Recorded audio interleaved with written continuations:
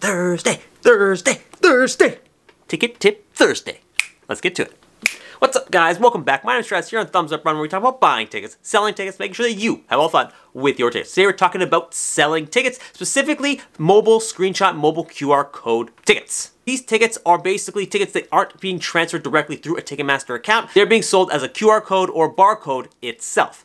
Now, there are a few little intricacies and things to remember here, so we're going to talk about how to go ahead, actually go and sell these tickets, and then a few different things you need to consider before you go ahead and actually start doing this over and over again, because you may run into some problems. But with that being said, it is possible to sell them, so let's discuss. First off, mobile screenshot tickets. What exactly are they? Basically, it's when you go into your Ticketmaster account or wherever you're getting your tickets from, and then being sent something like this. Basically, it's a mobile screenshot. As you can see here, I'm just switching it around, moving around. This is not a real web page, it's just a photo, but this ticket is still valid to get you into that event. Now, it's possible though that if you had bought a ticket online, you bought it as a mobile QR code, and you may have received something like this. And you'd be thinking, I just got a photo, I don't know if this is real, what am I supposed to do with this thing? It's useless. Well, not quite. You can actually go ahead and sell this, but there's a little bit of work involved with doing that. If you are either trying to create your own mobile screenshot tickets, or you've received a mobile screenshot ticket, all you need to do is actually convert it into a PDF file and then upload that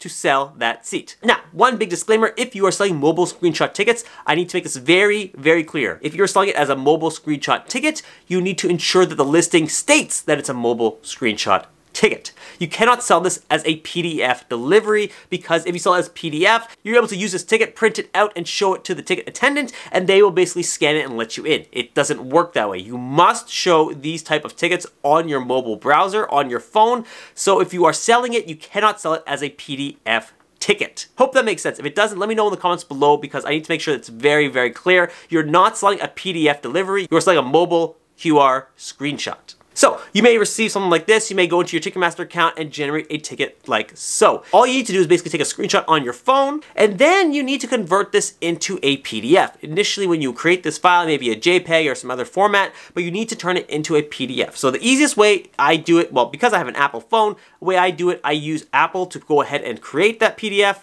If you're using an Android or whatever, I'm sure there's very similar ways of doing it, but I'm going to show you the Apple way, because the Apple way, it's the only way I know how. All right, so once you've taken your screenshot, next thing you need to do is actually go into print this screenshot and turn it into a PDF. So do that, basically tap on the picture, click share, and then as you scroll down, you're gonna see this button called print. So let's hit that guy.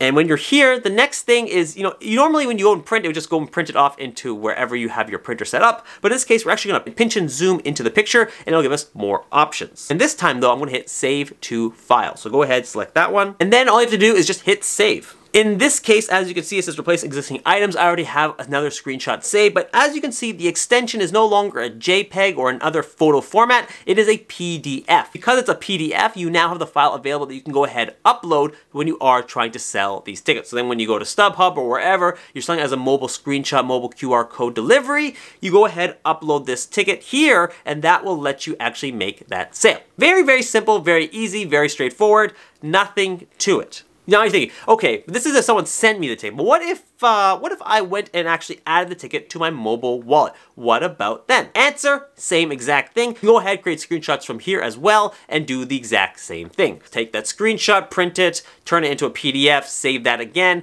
and there you go. All done. Very easy, very simple, nothing else to it. Now, last thing I want to mention, if you are selling tickets as mobile screenshots, mobile QR codes, the only thing I have to mention is that you cannot do this for anything with a rotating barcode. What do I mean by that? Basically, some events, they're designed so that the barcode itself is rotating or moving. This basically means that when you get to the ticket attendant, the barcode is moving back and forth, back and forth, back and forth, and you're not actually able to take a screenshot of that ticket because it needs to be moving for the QR code to kind of be active and valid. Because of that, you cannot use this for rotating barcodes. Let me show you guys a quick example, all right? Very minute in this case, but it's just a little baseball rotating back and forth, back and forth, back and forth. Basically, this barcode will only be active or valid with this moving feature going on. Basically, as you can see even here, it says no screenshots allowed. So barcode needs to be rotating or moving. If this little baseball is not going back and forth, these tickets will not be working.